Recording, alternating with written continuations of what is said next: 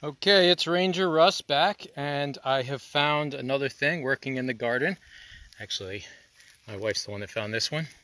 Underneath a rock, moving this small pile of rocks, you can see right there, there's a spider. It looks like a little wolf spider. It's got its nursery web right there. It carries that web around with it, but obviously this one made this little home for itself under the rock. So these are spiders that don't build a web to capture their prey. They will hunt and stalk down their prey and grab small insects and things. I don't believe that the females eat when they have the web.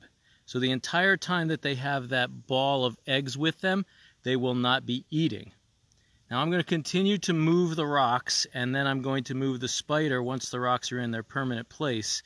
Hopefully she'll just go right under that rock and find a great place to live. So just a really cool spider. If anybody has any questions, you can post them anytime or send a message to us through our website, meigspointnaturecenter.org. You can message questions. If you've got photos of spiders that you'd like identified, I am not the best with spiders, but I'll do the best I can, and I know some people that are really great identifying spiders.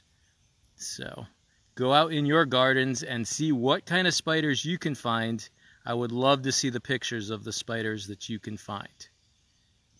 All right, this is just a short one, and I am going to sign off.